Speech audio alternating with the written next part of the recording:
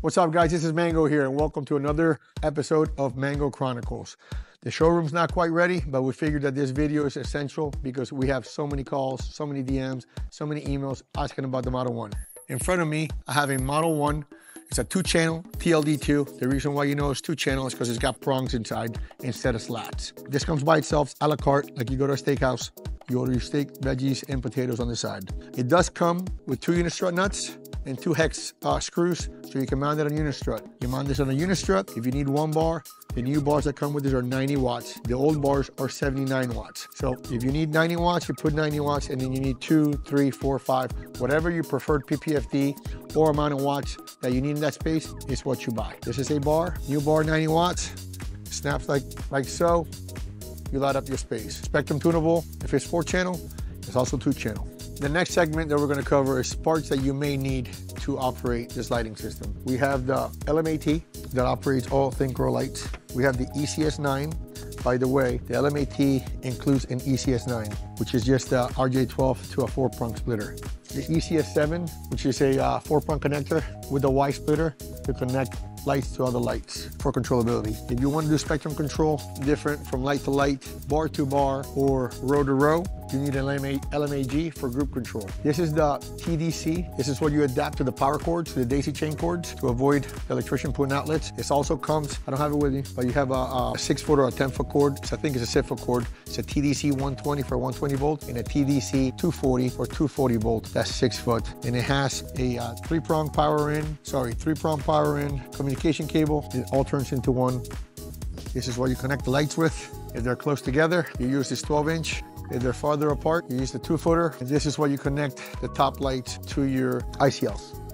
All right, for a view comparison and show you how versatile the Model 1 is, for easy viewing, I have done this for you guys. In this quadrant, we have the Model V, 4 bars, 350 watts. Right here, we have the Model H, 630 watts, 8 bars. Right here, we try to assimilate what we had on this side, and then we have a 4-bar Model 1, 360 watts, 90 watts per bar. You could actually get away with only 3 bars at 270 watts per bench. You don't need the whole 360 watts. And over here, we have Model 1, 630 watts, only 7 bar. This area right here is cheaper than that area. Unlike conventional LED lights that you have a big driver that holds anywhere between 2 to 8 drivers, you replace it without losing light to your whole, all your plants. Let me show you what you do. It's pretty easy. You undo the hex screws, you disconnect it, you grab a new one out of the box.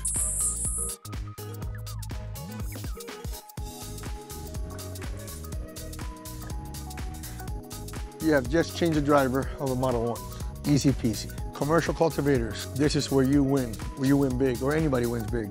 The daisy chains that were designed for the conventional drivers, they also work for the Model 1. This is the power cord. You attach power cord to the 3-way power splitter.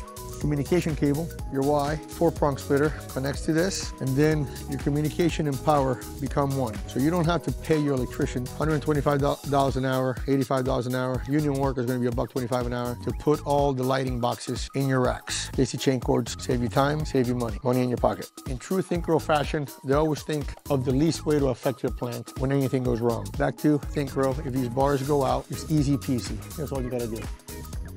Pull the bar out. Get a new bar that will ship to you in a cardboard tube. It'll take you longer to unpack this bar than it will to snap it in. Once it snaps, it ain't coming out. These bars, by the way, the old bars, the ones that are 4 foot long, were 79 watts. They will work with the Model 1. So anybody that uses those UV lights that you bought from us, you can pop these. You can buy a Model 1 driver, pop the bars in there, and then you have a side light.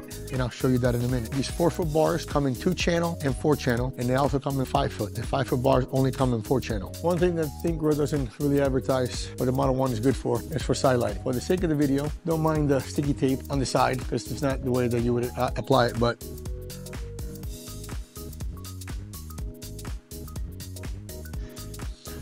you have an automatic side light.